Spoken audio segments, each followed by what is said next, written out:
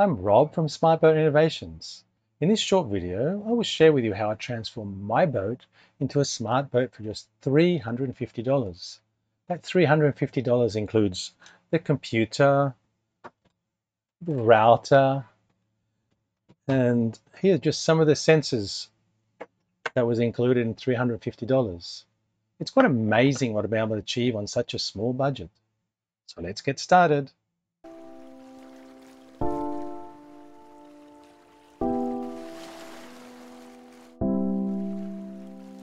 To begin, let's clarify what a smart boat is. A smart boat refers to a vessel that can be controlled and monitored on board and remotely from land. Today, I will demonstrate how I accomplished this transformation and how you can do it too. One of the great things about converting my boat to a smart boat is that it doesn't require extensive technical knowledge. I chose the easiest route to create my smart boat, ensuring that anyone can follow suit and enjoy the benefits. Now let's take a look at one of the fundamental aspects of a smart boat, virtual switches. These switches allow you to control various devices on board through a digital interface. The best part is you can retain your manual switches alongside the virtual ones for added convenience. So let's have a look at the virtual switches I've set up on my boat. So here on my tablet, it could be on your phone as well. I've set up 6 virtual switches. Now the beauty of these virtual switches is once you've had them set up, you can then use automations to add intelligence to them so they can do tasks automatically. So on the top I have an anchor light, which turns the anchor light on top of the mast on. Now with this I've added automation so it turns on the anchor light at sunset and turns it off at sunrise. But to add an extra bit of intelligence, I've added a condition so if the boat is moving, we're sailing, don't turn the anchor light on. I have one for the deck light, which illuminates the whole deck. Now this is really useful when you're returning back to your boat from the dinghy and it's late at night, and you can turn this on from the dinghy so when you arrive it's light. Now you can get really sophisticated with these virtual switches. For example, the deck light, you can have the smart boat automatically sense that it's night and you are returning to the boat, and it will automatically turn on the lights for you.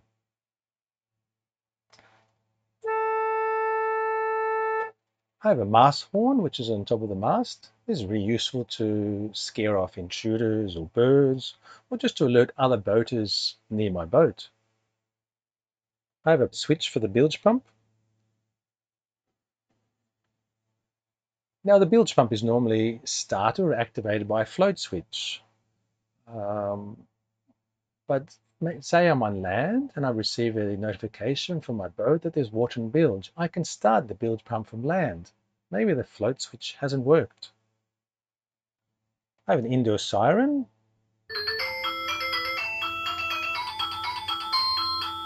This is useful to notify people on board of a condition that needs attention. And this siren has like 9 different melodies, and the volume is all adjustable by the Smart Boat app.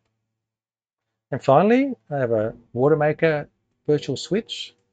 I have this turned on 9 AM every day to do a routine maintenance flush. Have you ever experienced guests struggling to find the bathroom lights on your boat? By incorporating automatic bathroom lights, you can have them turn on automatically when someone enters at night, saving your guests from fumbling around in the dark. For me, safety is paramount in smart boating. I've taken additional measures to protect my boat by installing wireless water leak sensors in critical areas such as the bilge, near seacocks, and water pumps. Even while on board, it's advantageous to be aware of water in the bilge before you can see it above the floorboards. This early warning can provide valuable time to locate and address the source of a leak, as it becomes more challenging once it's above the floorboards.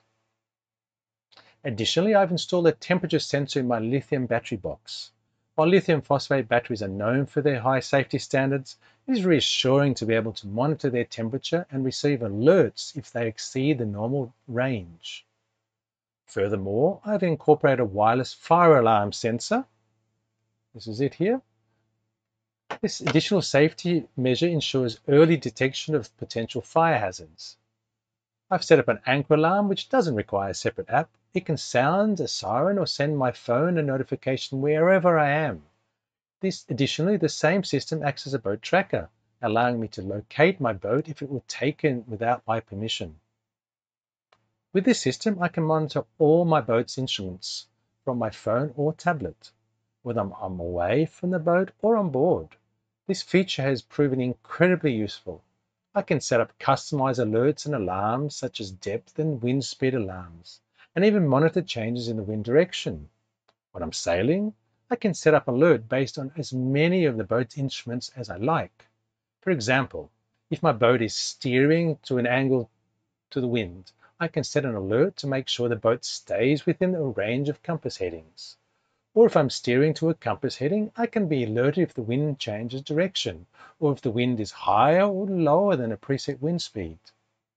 You can get really sophisticated and set up an alert when it's time to reef the sails, with different wind speed limits depending on whether you're close hauled or on a broad reach. We can put in our normal criteria for reefing sails and it will remind us.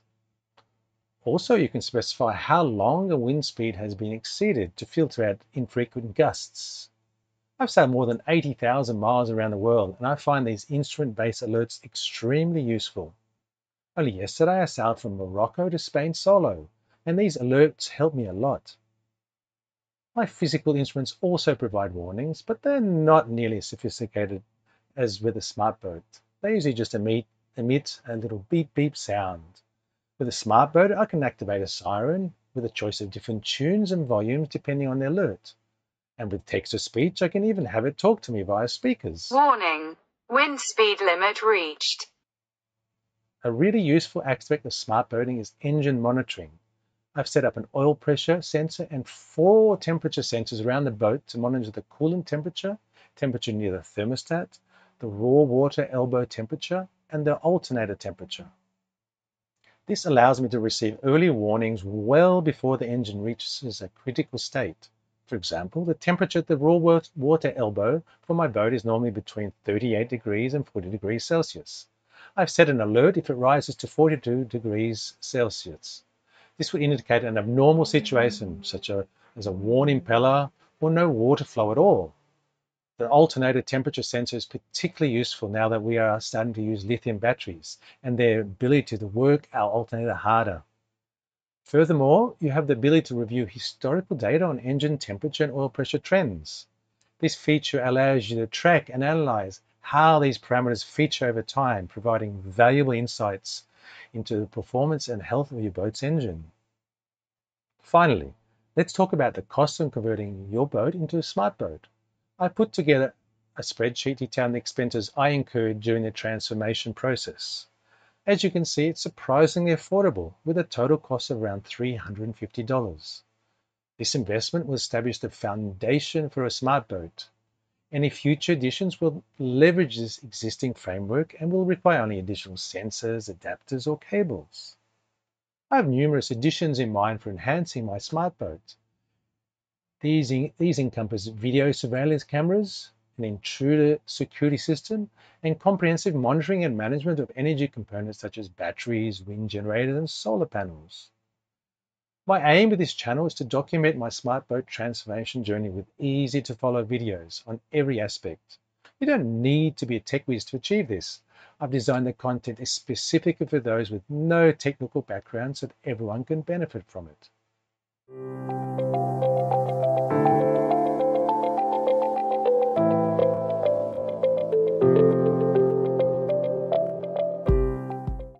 Thank you for joining me today and exploring the incredible world of smart boating. If you found this video helpful and informative, I would appreciate if you hit the like button below. And if you'd like to stay updated with more exciting content on boating and technology, consider subscribing to my channel by clicking the subscribe button. Your support means a lot and helps me create more valuable videos like this. Until next time, hasta luego!